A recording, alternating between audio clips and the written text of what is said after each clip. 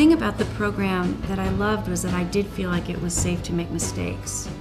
The value of having shot all those videos, you know, in directing class, you know, you just throw them away. You don't spend any money. You do a scene, you act in the scene, you help someone else. It was incredibly collaborative, supportive, fun, stressful, and the focus was very much on starting with a good script. I guess the teachers were trying to pull out from each student, you know, what was important to them.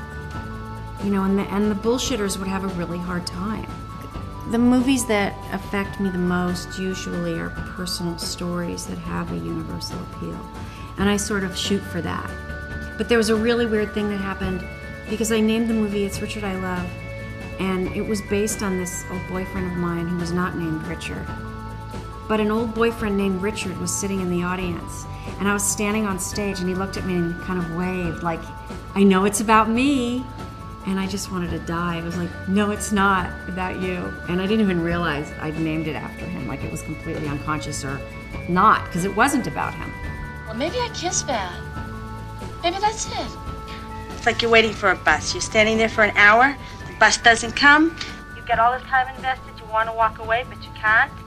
But the thing that you don't know, Diane, is the bus isn't coming. There's no bus. It's not there.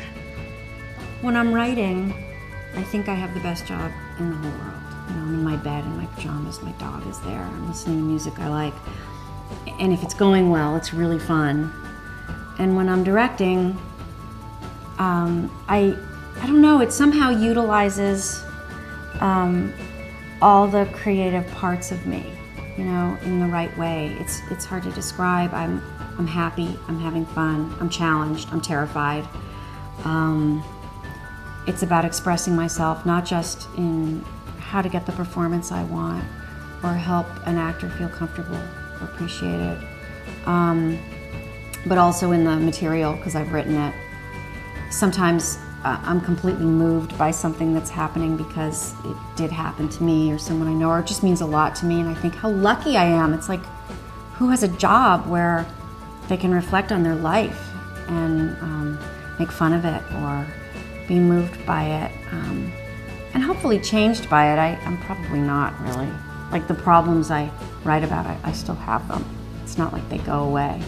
But so that's what keeps me going.